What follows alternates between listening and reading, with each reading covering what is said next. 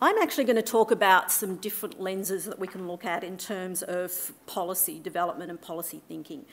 Peter's brought up a number of challenges we have in the area of investment and in infrastructure in particular, but I'm actually going to look at things through a slightly different lens and say, what do we need to do to change our thinking in policy development to really be able to get better outcomes?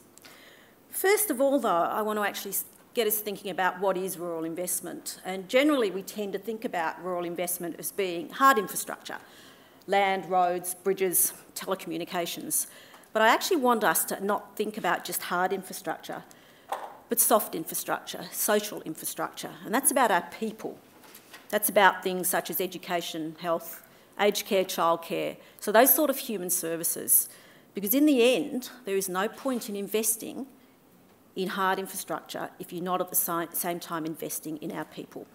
And I'll give you a classic example that goes back a few years, but you may recall there was a lot of money put into building schools, particularly in remote places, building roads in some of those remote places. That was all very well, but unless you were going to actually invest in some of those communities to have the people there, those schools were going to be empty and those roads were not going to be used. So it's really important to look at that, and that's the lens through which I'll be looking at this.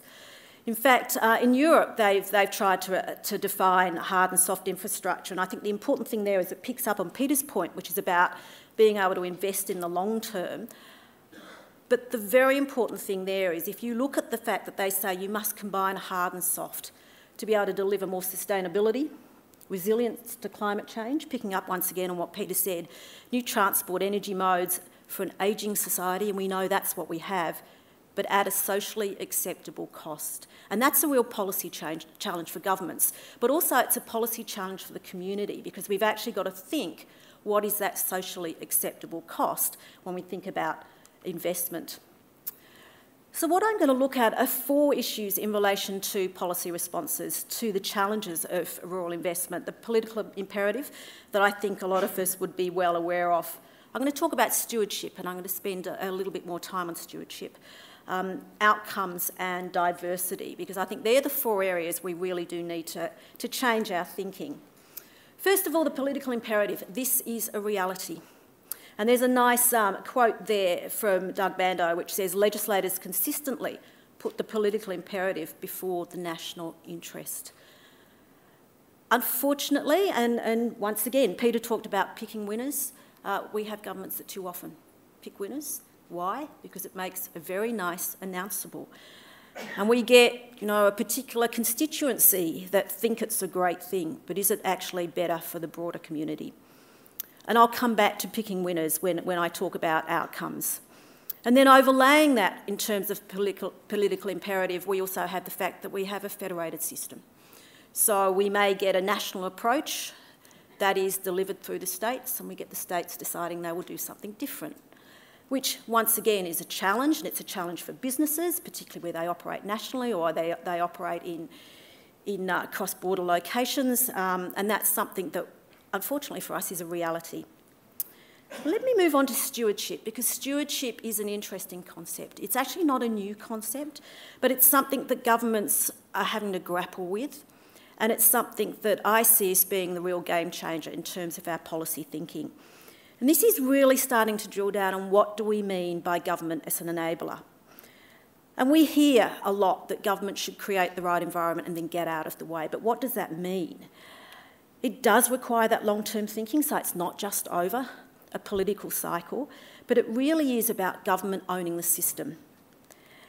And it requires a different type of relationship between government and business. So what we need government to do is to actually set the right environment, but then not step away. Government needs to look after the system. It needs to treat the system as an asset, as an investment. It needs to continue to maintain and look after that asset, but it needs to allow the business and the community to actually be able to work within that system and be able to get on and deliver how they see. Part of that means that business itself actually needs to take ownership and be part of the solution. It can't be that business says, this is government's problem, you need to solve it. Business has to be part of that solution to make this work. The other area that we see real challenges in policy development is being able to focus on outcomes. And I'll come back to that picking winners. Because too often, we start with the solution and not the problem. So what happens is you'll get a minister that'll actually say, I want to do something. I want to regulate this. I've recently been looking at the New South Wales regulatory framework and greyhounds, lockout laws. That was the answer before actually saying, what is the problem we're trying to solve? Now, anyone who's been involved with good policy development knows that you always start with what's the problem. Unfortunately, good policy making doesn't follow that process most of the time. We need to get back to starting with the problem. Quite often, if you actually start with thinking what that problem is, you won't end up getting the solution you thought may be the case. And we need to go through proper evaluation of costs and benefits. Once again, when we see policy put up to government to make a decision, they articulate the benefits quite well, they don't come up with the costs. Unless you actually know the costs, you may actually come up with a different option. We also need governments to change their thinking towards risk appetite, and that goes back to stewardship. For government to be able to take a true stewardship approach and be able to step back, they've got to understand that there are risks that need to be taken. How do you learn if you don't make mistakes? It becomes more challenging in the area of human services because, of course, if something goes wrong, it may mean a death. But there shouldn't be a knee-jerk reaction to that and say, we can't do this. There's got to be an approach that says, we can do this because we're going to get better outcomes if we try it, rather than say, no, we're not going there. Co-design is another area that is something we're going to have to work towards in terms of policy design. Co-design is about saying, what is the outcome we want to achieve? And it's going to affect stakeholders. It's going to affect users, it's going to affect consumers, it's going to affect customers. And how do policymakers really know the impact on those end users if they don't involve those end users at the early part of policy development? Now, we hear it framed in terms of consultation, but it has to go beyond that. It has to be more involving those users with how that design might look like. And some of the terms that we see, we've heard about trials and pilots, we now call them sandboxes. Get in the sandbox with a whole lot of different people and let's play and let's see what we can come up with. And then, of course, there's collaboration and working together at all different levels, whether that's different levels of government or whether it's with government, business and the community, is what we need to do to get better outcomes. And then the other area is diversity. And I think one of the things we need to think about in terms of diversity is one size doesn't fit all. And that, for rural and regional Australia, is so true. We can look at the cities and we can say there are a lot of similarities in terms of how you put policy in place. You cannot do that for rural and regional Australia. We have different forms that operate in regional Australia. Cooperatives, for example, are something that in the ag sector are quite common in terms of collaboration, bringing people together to get common outcomes. Different thinking. We actually need to think about capacity and capability building, and this, of course, goes back to the social infrastructure I was talking about at the start, and different environments. Climate variability, once again, picking up on what Peter said, and security of tenure, which I think I'll leave Eddie to talk about. Some of the examples we see are around Northern Australia. So, on the one hand, you can take Northern Australia as being picking winners. On the other hand, you can say, this is a way of sandboxing. This is a way of actually saying, what can we pilot across different areas in Northern Australia with different opportunities and different projects, and how can they be translated to other areas in the country? We have hubs, we have regional hubs that are being developed through collaborative opportunities, and they are great ways of bringing people together.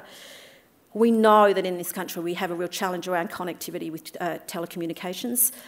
Some communities actually get together and invest in their own Wi-Fi tower. So thinking about how they can be connected and how they can focus on what they need, and not just waiting for government to come in and provide a solution for them, are some of the ways we need to think, and how we can enable people to do that. In the area of human services, of course, education and health, we see some really fantastic initiatives happening at the local level. And one of our challenges is to think about how we can upscale some of those great initiatives.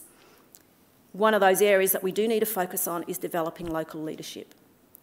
At the local level, there is some terrific leadership opportunities for people, but we're not actually leveraging them. We're not actually allowing those to lead from that local level and be able to deliver, we're actually saying there needs to be a centralised approach and we need to change our way of thinking there. So what does success look like? Well, you know, I don't need to tell you there's no silver bullet. The aspiration should be a framework where government, business and communities can work together towards common outcomes. That's the thing we really need to think about. Then we will get really a cohesive and what we call a connected community. Thank you.